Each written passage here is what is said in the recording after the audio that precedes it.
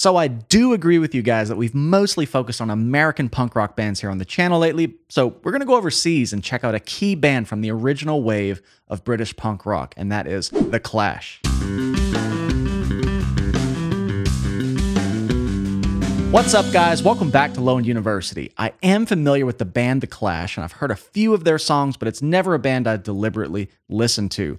I've heard Should I Stay or Should I Go, London Calling, maybe a couple others, but I've seen a lot of requests for Lost in the Supermarket, which is from the band's third studio album, London Calling, released in 1979. So I'm going to hear this track for the first time. I'm excited to maybe check out the stylistic differences between British punk rock, American punk rock, and maybe see what's evident. But I'm reading a cool fact here that their drummer, Topper, used a tom on this song instead of a snare drum after seeing Taj Mahal's drummer doing the same thing in a concert the night before the recording. So interested to kind of pay attention to that as well. So without further ado, let's get straight to it. Lost in the Supermarket by The Clash.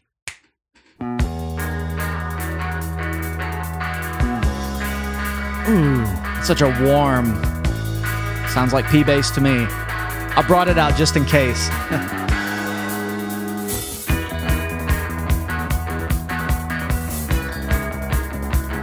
Ooh, atmospheric, really moody.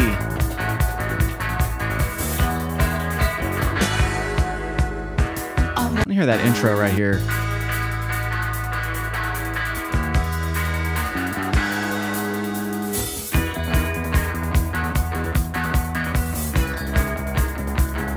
Love how those kind of gallops, I'm assuming, are picked. I can kind of hear that attack since the bass is a little more exposed here in the intro than some other songs. Sometimes it's just hard to tell. But I love how those gallops are played really soft. You know, it's not like a maiden, like dun digga dun digga, where you really hear the separation of the rhythm. It's just kind of a sizzling. And I love that it adds kind of a width to the hi-hats doing it.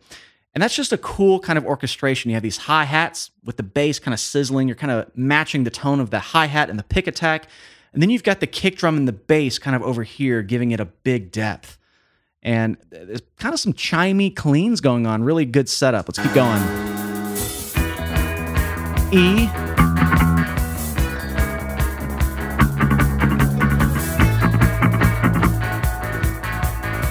Maybe I gotta turn my tone knob down a little.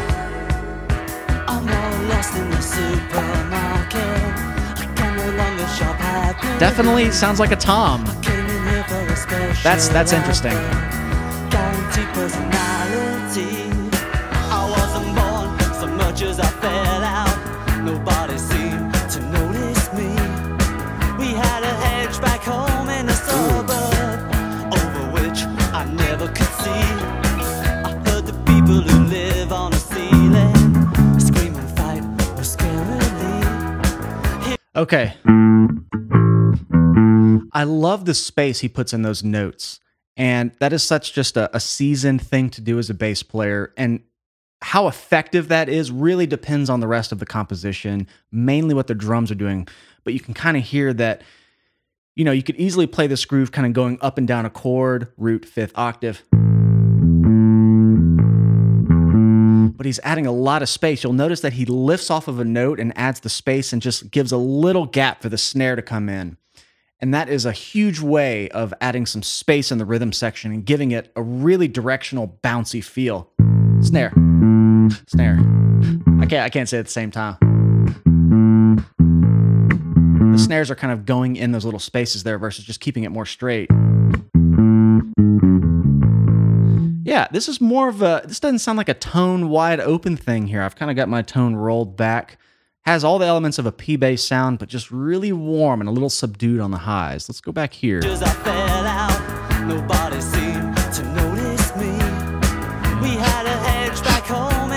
kind of hear those little spaces. I like that. I never could see. I heard the people who live on the ceiling scream and fight or scarily. Dang it again, down, little kind of diddle there. I think I heard.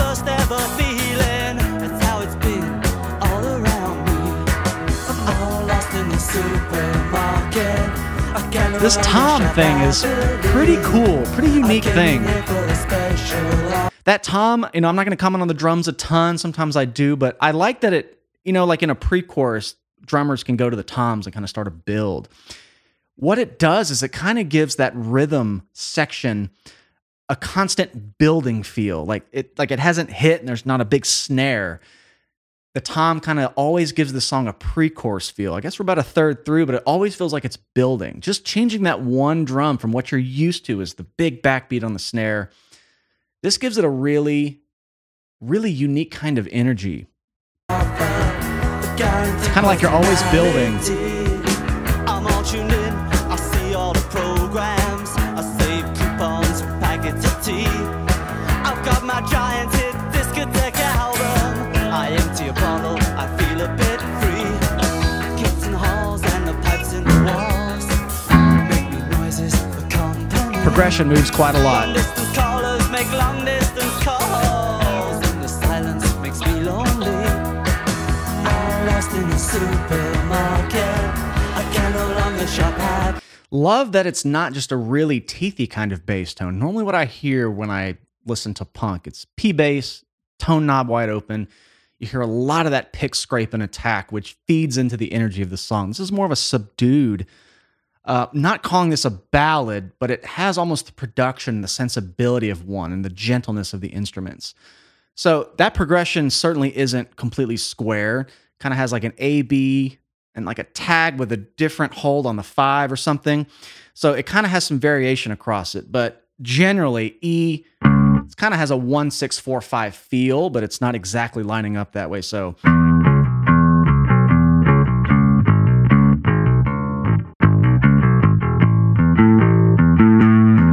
then he kind of goes up to the 4 again. So for an E, then that B gets thrown in every now and then, which is the 5, and it usually goes back to the E.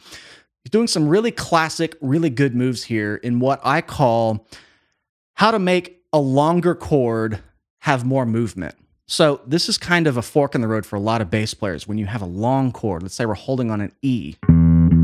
Well, there's a zillion ways you can go about playing bass over a chord. You can play whole notes. You can just drive eighth notes. But let's say you want to give a little more movement to it. And what I'm about to say is what gives the song that kind of bouncy, fun, just drive.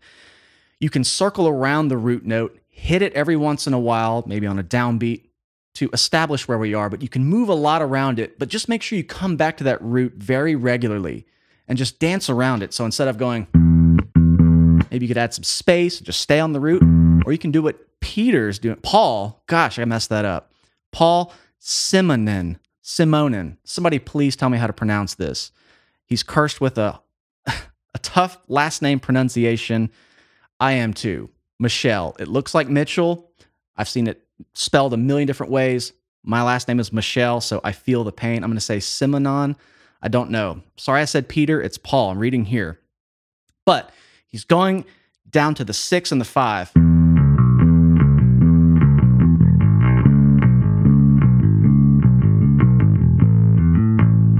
So you suddenly took this really kind of simple chord progression. 1, 6, 4, 5, but he's making it move in a way that doesn't feel like every other song in 1, 6, 4, 5. 1, 6, 4, 5 is just a very common progression. So this is essentially that, but there's ways to make it sound different and differentiate it from that. And the way he's kind of tying all those chords together, using that simple act of dancing around the root, is what gives this its really cool bounce. And it doesn't have the semblance of like a pop song. It's kind of in their own style.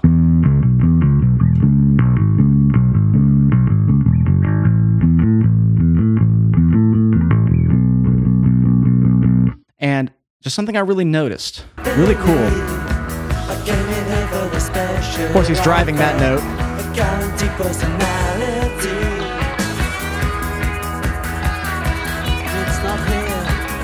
Hear this last phrase here. Here we go. He straightened up as soon as I said all that.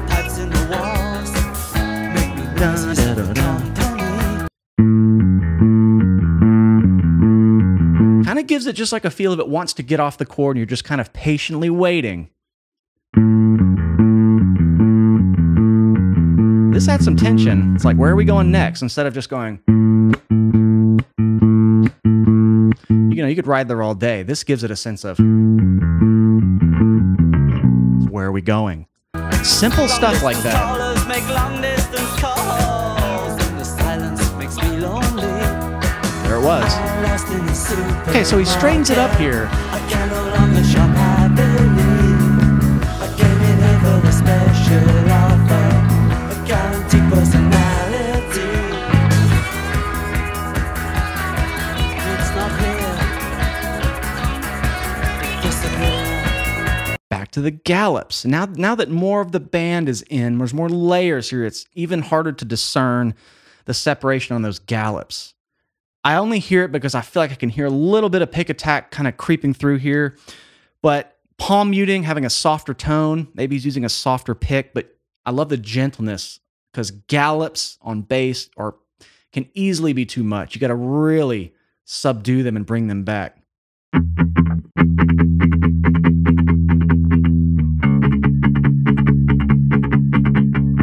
That kind of thing. So I love the dynamics.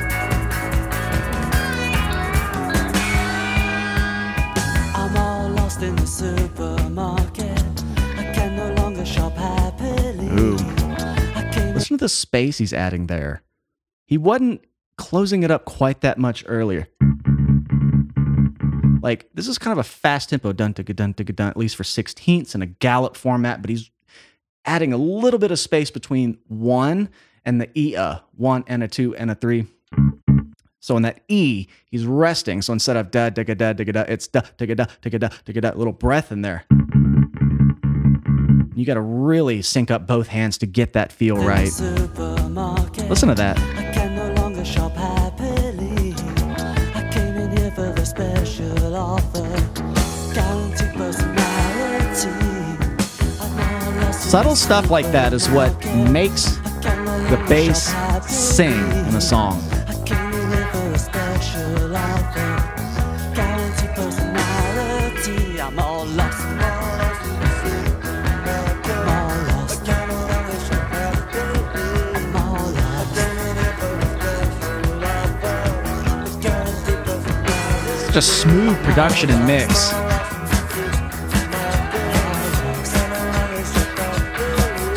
Love the guitar coming in on the left channel. I guess that'd be left for you. Okay, he's done this move a lot too, which I find really sounds like this was intentional, where he goes up and catches that drum hit that kind of just spikes out of nowhere. It's almost like a Police kind of Stuart Copeland thing drum-wise. Just kind of the way it sounds. Maybe it's the drum sound. Maybe it's that it's so open and those hits are just really big. They just like really stab out. But I notice he kind of abandons his typical range of being here. And he only goes up higher when it's time to hit with that drum hit, which is just a perfect meeting and matching of the rhythm section. So that kind of thing. And then he goes up to that 3, but he's not really up in this range too much in this part. So I love that he abandons this normal range kind of on the E and the A strings.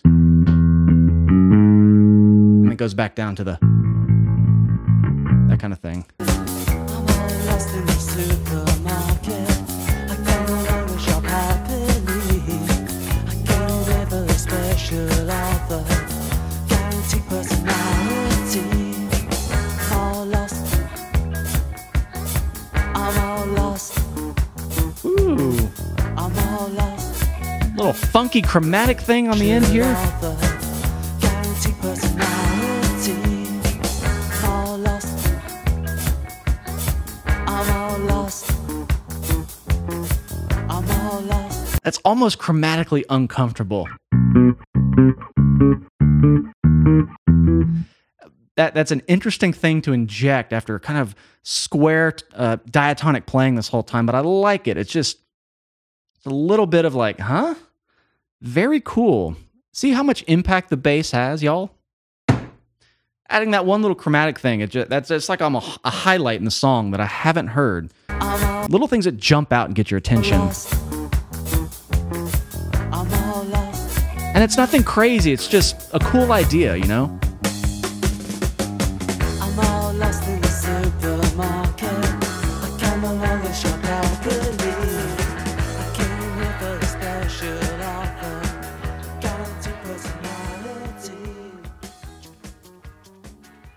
always the fade out. You get the cool stuff. Hear them going up higher there? We'll never know. I think from the few songs by The Clash I've heard, I don't remember any of them sounding quite this dynamic and mellow. And this was a cool side of the band. Again, it's another one of many bands I need to go back and rediscover, so thank you for requesting them. But I think my takeaway from this is that this guy is a master at adding space in a bass line, and it being so effective in the way the song flows.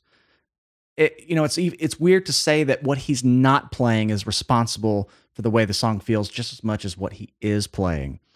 And he didn't have a ton of room to get super adventurous, which is why you hear that chromatic thing kind of tacked on at the end. And if you listen really closely during that fade out, that's when he starts to venture out. And that's a thing you hear a lot. The song's over. What's said is what's said and needs to be said, and then it's time for the bass player to let loose. But during the song, it's about serving the song, but I feel like he pushed his limits on space, the adventurous nature of aligning with the drums and the rhythm section. But it's the subtle stuff that makes those songs have that in factor of like, why does it feel good to listen to? And it's something as simple as taking a gallop on this E and removing a little bit of the note length on the first note. This is kind of straight, right? So he just shortened that first note and went versus, completely different sound. Such a small thing, just letting the fretting finger up just early enough to choke the note off. And I know it was intentional because there were other sections of the songs that didn't do that. But wow, that was a really warm, cool, refreshing P bass tone to hear. It was a little bit more subtle. I almost feel like I'm listening to more of a Motown era P bass tone. It's just soft and subdued and really warm. So I'm interested to explore more British punk bands here on the channel. Let me know in the comments who I should go to next, because I'm very curious to draw a comparison, compare the scenes geographically. But thank you guys for requesting Lost in the Supermarket. Please like and subscribe if you enjoyed the video. I appreciate you hanging with me. And if you'd like to support the channel further, you can come find us on patreon.com/lowenduniversity. Doing full album reactions and tons of lesson content and such over there. And that's all I've got for today. I love you all. Cheers. We'll see you next time.